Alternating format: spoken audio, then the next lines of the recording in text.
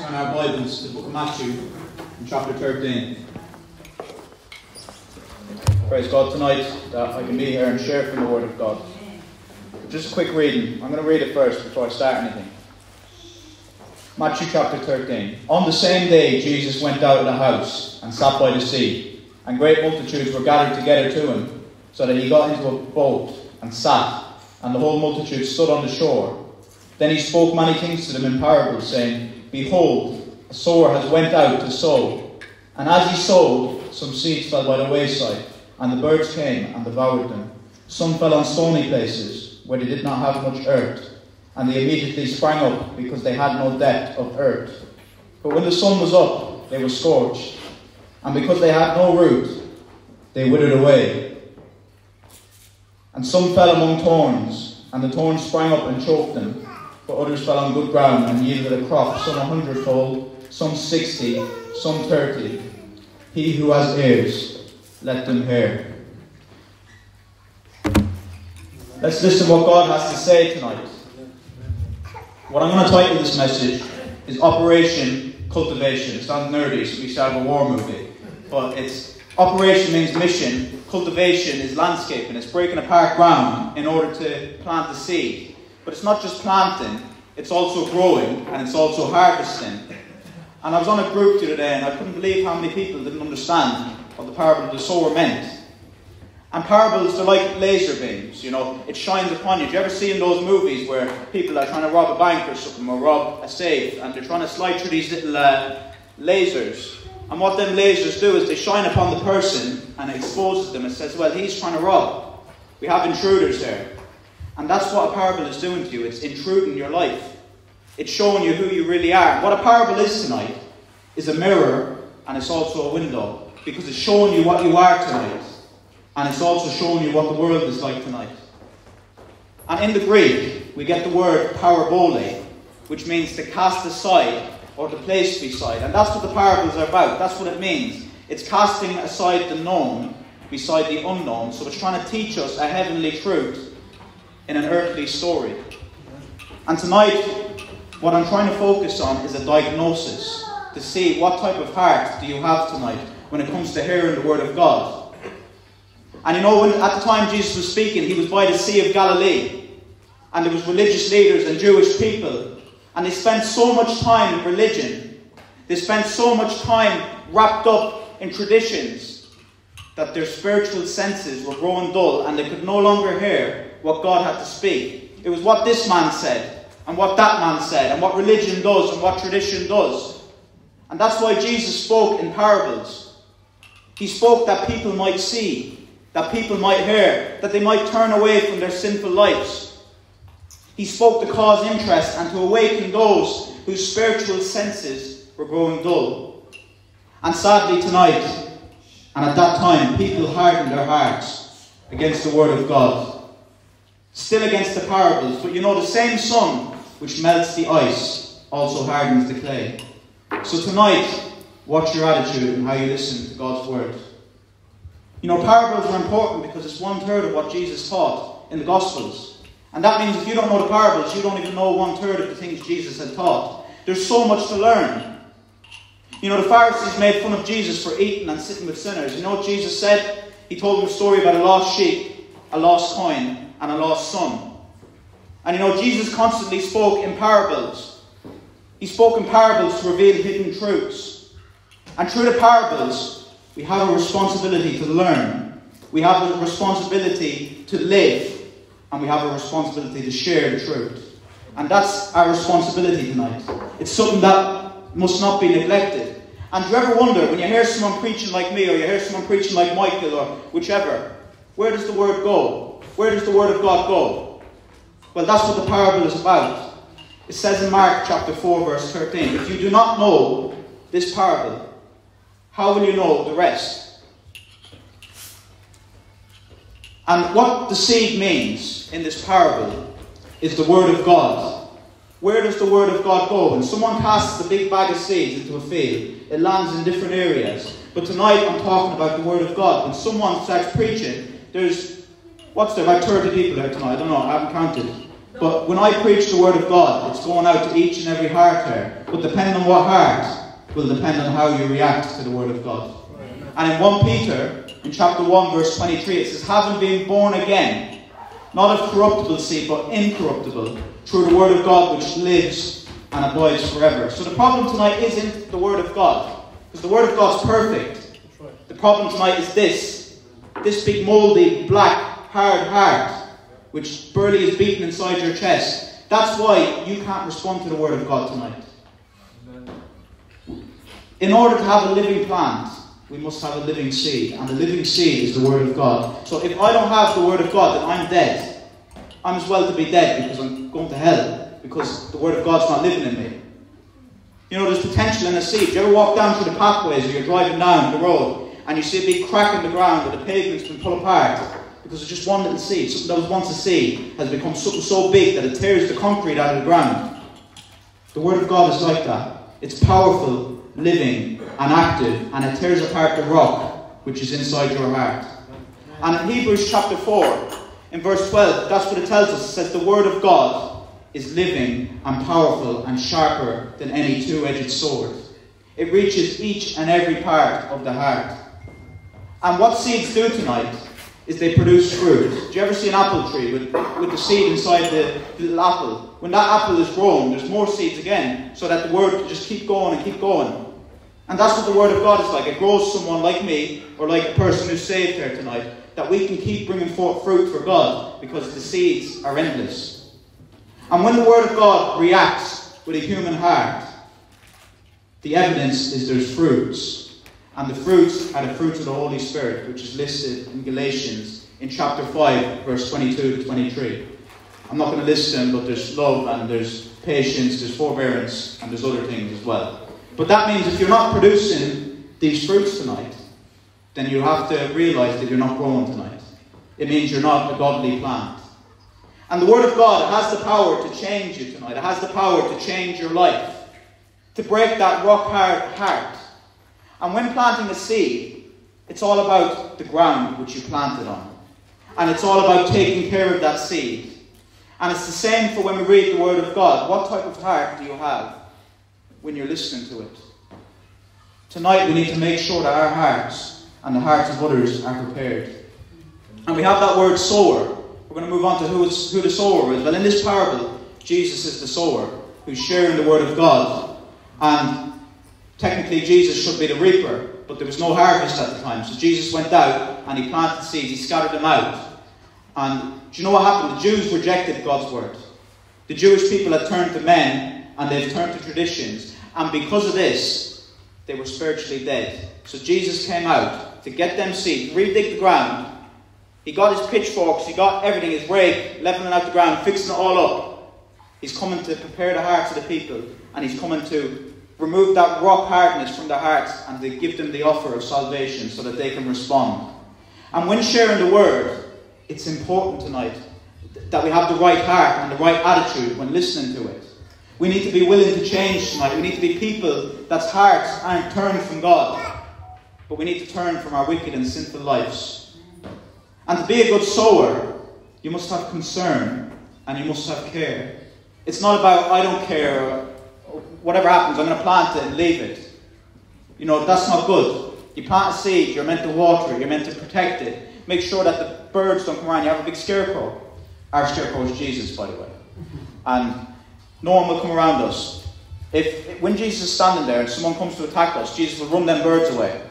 Some might get in and some might try to tear you apart, but Jesus will run them up the road. He said, get up, get out, run up the road. Put them going. And in order to have a big harvest and to see people get saved, we need to water the seeds with tears, which means we need to have care for the people. It says in Psalms 126, verse 5 to 6, those who sow in tears shall reap in joy, but he who continually goes forth weeping, bearing seeds for sowing, shall doubtless come again with rejoicing, bringing sheaves for them. And it's not all just about one man. It's not about one man that's going to go out to the field. It's about all of us coming together in unity to spread the word of God. We're not trying to get people in our seats tonight. We're trying to get people saved. We want to see people's lives changed. We want to see people go to heaven. Because whether we like it or not, our families and our people are going to hell. because they won't respond to the word of God. They won't repent from religion and tradition like the Jewish people who were thrown into bondage. It takes patience tonight to see it grow, and we must work together. The Apostle Paul said in 1 Corinthians chapter 3, he says, I planted the seed, Apollos watered, and God gave the increase. And that's where the increase comes from tonight. It comes from God, because God's word, not my word, not anyone else's word, not my power, because God help me, I have no power. But it's God's word tonight that gives the power and changes lives. Amen. And you know, unfortunately tonight, some people, when they're sowing, they sow in sin. And Galatians chapter 6 in verse 7, it says, do not be deceived, because God is not mocked. For whatever a man sows, he will reap. He'll reap, I mean. For if he sows his flesh, then he will reap corruption. But he who sows to the Spirit will of the Spirit have everlasting life. What a good saying. You reap what you sow. If you spend your time in the Word of God, growing from the Word of God, then you will grow into a godly creation. But if you spend your time going to everywhere else except the Word of God, then I'm sorry tonight, but you're growing up to be a sinful, corrupted being. And soil tonight, which is mentioned in this parable, it equals our hearts. It means that heart that's beating in your chest, how it reacts to the Word of God. And soil has great potential. It has the potential to turn into a forest. Like there's a famous forest in the world called the Butcher's Gardens. It started off as a little pot of gravel, and now it's one of the biggest and greatest forests in the world. When there's a living seed and good ground, there's great potential. And because God's word is a seed and our hearts are soil, that means we can respond to the word of God. And now that we've spoke about the soil, I want to speak about the different types of soil, which means the different types of our hearts. Now we start off with the hard heart. It says that the seed was thrown among the pathway. And it's normal for that to happen because there's a big field and the farmer doesn't want to be walking on top of his seeds and his plants. He'll crush his carrots, his grapes and whatever. He'll crush it all. But what the farmer will do, he'd build a big path and he'd pass through and he'd bend down. Yeah, I'll fix that seed. I'll get my watering can. I'll do that. And that's what he'd do. He'd have the pathway. But when the sower would throw his seeds, these seeds would fall among that ground. And the birds would come along and they'd attack that seed. And the seed was gone. And the reason for this is because the ground was so hard that the seed just couldn't grow. There was no soil there. It was just hard. It was as hard as this, if not harder. It's harder than that table, harder than this ground. Because it was rock, pure rock.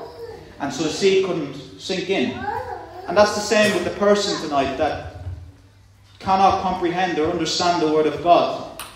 They just can't understand it. You know, James, the disciple of Jesus, the brother of Jesus, James who wrote the book of James, he was kept awake at night because of his sin. He was convicted of his sin. And tonight, I'm sure there's people here that really just don't care. They sit up at night and they don't even care about their sin. They can sleep like a baby and live in corruption and evilness. But tonight, if it's not bothering you tonight, then I'm sorry, but you're not saved. Your sin has to bother you. Your sin has to sit up and roar at you at night and tell you how evil you are. You know, that's just the truth of what it is. But the hard heart cannot accept that they're a sinner, and the hard heart cannot accept that they need change. He who has ears, it says, let them hear. That's what it says tonight. Let them hear. That's what the word of God says. So tonight, whatever your heart is tonight, listen, because we all need change tonight. You have room for business and pleasure, but tonight you need room for Jesus Christ. And there's shallow ground as well, written in this parable. And the shallow ground is the emotional hearer who goes, yippee, I want to go to church. I'm joyful, I'm happy. Praise God. Jesus died for me, He loves me. But it's not about having an emotional experience with Christ. But tonight, what it's all about is even when persecution comes and trials comes, we're rooted in Christ. And no matter what comes and hits us, we're still going to walk on with God. And in this parable, this shallow ground, and the reason it was shallow, because it was probably about that much of soil and about that much rock. And it was normal in this time by the Sea of Galilee, there was limestone underneath the rocks and underneath the soil. So there would only be about that much soil. And because of this, the seed couldn't really interact properly with the soil. It grew a little bit, But it was so easy to come up. It was as easy as that to come out. As easy as that microphone. You know, it could be easily pulled up. And when the sun came and it shined among these plants, they burnt away. And what the sun represents in this parable is persecution and hard times. But you know what's funny? The sun also helps a good plant to grow. Because a plant can't grow without the sun. So why is this plant burning away? Because this plant isn't even a good plant. This plant is just a dodgy plant. It's not saved. It's not a person who is saved. You know, this is a person who wants everything but Christ. They want everything what Christ can give you now. They want the joys of this life. They want the happiness of being a Christian. They want the Jesus loves me. The everything he can give me. But tonight we ain't free listing people here tonight. But we're here to tell you that being a Christian will be hard. Times will get difficult. But when we stand firm on God's word, when we stand firm in Christ, nothing will shake us. We'll be like the rock, the house that was built upon the rock, and not the house that was built upon the sand. You know, tonight it's all or nothing. It costs you to be a Christian tonight. But unfortunately, people aren't willing to do that. People aren't willing to pay the price. That being a Christian isn't a one-week thing and Christmas comes along and I'm going to take a break this week. Or Easter comes along and I'm going to take a break. Or this such a fella's birthday party. Or a funeral or a wedding comes along and I have a break. No, Christianity is a lifetime thing. And because it's a lifetime thing, that must mean it's a lifetime thing. It's as simple as that. The easiest way to put it. And now we come to the thorny ground, which is the crowded heart. The heart which responded to God, wants the things of God, but also wants the things of the world. But we know tonight that a good farmer will love his crops, but he will hate the weeds when they start to grow on the thorns, because the thorns and the weeds are our enemies. It's there to tear apart our crops and to cause some unnecessary growth. And whether you like it or not, thorns and weeds will grow. We don't necessarily have to plant one, it just happens. And when they grow, we get weed killer or we pull it back up. You wouldn't want to put weed killer on soil now, on a big soily ground where you're growing plants. But you pull up them weeds and you make sure the ground is clean. And if you're going to plant more seeds, you make sure that the ground is clean. And the ground was unclean in this particular parable when the seeds were thrown. And what happened was all these weeds and these thorns, they began to smother the word of God, the seed which was growing in the man's heart, which is the cares and the riches of this world. The sinfulness of this life, the lust, the money, the pride, the women, the nightclubs, the partying. It was all crowding this man's heart. And it crushed the seed. And it stopped any growth. Genesis chapter 3 says that thorns grew on the earth when sin came. And it's the same for in our lives. Thorns begin to grow in our lives. Weeds start to grow and crush the word of God, which is inside our hearts, when we begin to start sinning and turning against God. And what the thorny ground is, it's the heart that's preoccupied with the things of this world. It's a divided heart. But you can't be divided tonight. You can't be a person who wants the best of both worlds. You can't have one foot in heaven and one foot on earth. Because if you have one foot on earth, then you have both foot on earth.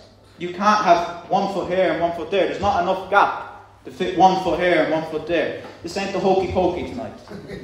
You know, we're not putting one foot in and one foot out. In, out, shake all about. We're not doing that tonight. It's not the hokey pokey. But then we come to the good ground tonight. And I'm trying not to keep this much longer. But the good ground, it doesn't simply mean I'm a great person or I'm a good person. But what it means is that we have the heart that wants to understand God, that understands His Word, and not only understands it, but holds fast to it. It means that we're willing to change and to hear what God wants to say. It means that we're going to turn away from the worldly influences and we don't care if persecution and trials come. We're going to stand for Christ anyway. No holiness, no heaven. That's simply what it is. We have to live holy lives. Not that holiness gets us to heaven, but holiness proves that we're going to heaven. And by their fruits, it says in the Bible, you shall know them.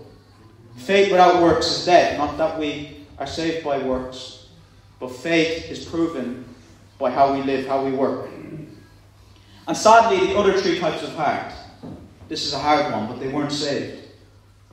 The three other hearts, they weren't saved. They had no salvation because of the way they reacted to the Word of God. But the proof of salvation is fruits and a changed life. In John chapter 4, you'll see a good illustration of how these 4 hearts were displayed and how Jesus illustrated it through the woman in Samaria. You know, Jesus spoke to her in 4 different ways, and we see her heart change in 4 different ways. But tonight I'm going to get to the purpose of this message, because I brought you through a long list of what things are. But a fruitful heart is a heart that listens to God's word. It says, he who has ears, I'm not pointing my ear, he who has ears, let them hear. That's what it says tonight. That is the purpose of the message. If you have ears tonight and you can understand what I'm saying tonight, then you have to respond tonight. You have to say, I'm willing tonight to turn away from the wickedness and the sinfulness of my life, to traditions of men, the here says and the this says and he says. We have to turn away from that and say, what does God say in his word? Mark chapter 4:24 tells us to be careful what we hear. Galatians 6 tells us we reap what we sow. It's a warning tonight.